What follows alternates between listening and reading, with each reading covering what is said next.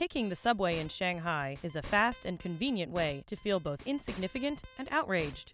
The security checks are optional, which is great news for criminals on the go. We're gonna go here, and somewhere else. Taking the stairs is a great way to seem like a crazy person. When the subway is not busy, it can be calm and reliable. Fun fact, the government thought up the one-child policy while riding Line 2 during rush hour. On busy days, my thoughts turn to claustrophobia and the spread of infectious disease.